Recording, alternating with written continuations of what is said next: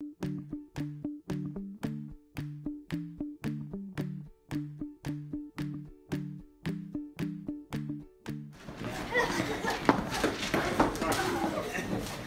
you got him!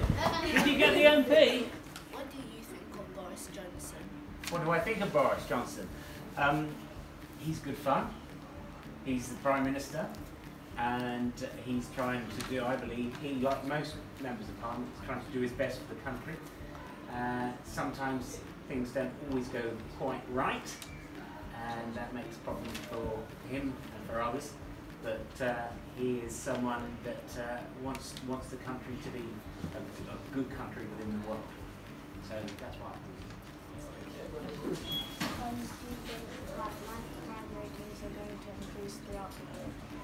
Well, if we base it upon the last several months, the last 10, 11 months, then yes, there'll be more knife crime incidents this year than there has been last year. So we need to focus on why that's happening.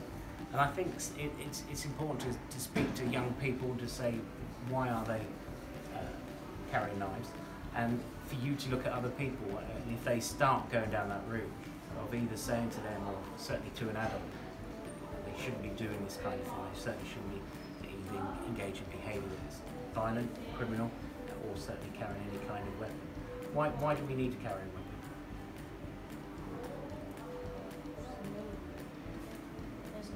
Well, there isn't, is there?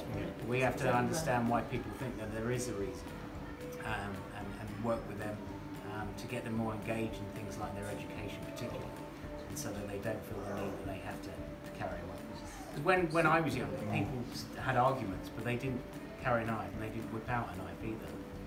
Do you think Boris will do better than me did? Do I think Boris will do better than they did? I think the majority of Theresa May's time was dominated by Brexit, and while she was interested in other problems, she wasn't able to focus upon them because all her time was spent on Brexit, and she wasn't able to achieve that. So Boris will be better than Theresa May if he has an opportunity to resolve Brexit and then focus on other issues. So the answer is we have to wait and see. Why are we leaving the EU, and how would this affect our children now and in the future?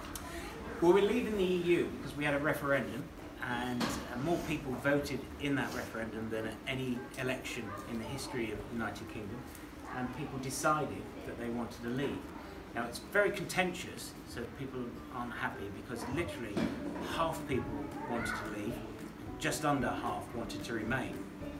And what it meant, I believe, to leave was that we were no longer involved as a member of the European community and the European Union. And that meant that we have certain laws that come out of the European Union and the European Commission, and that we wouldn't be subject to those laws anymore. It also meant that there were a lot of people who lived in Europe could come and live in this country, and we could go and live in their countries.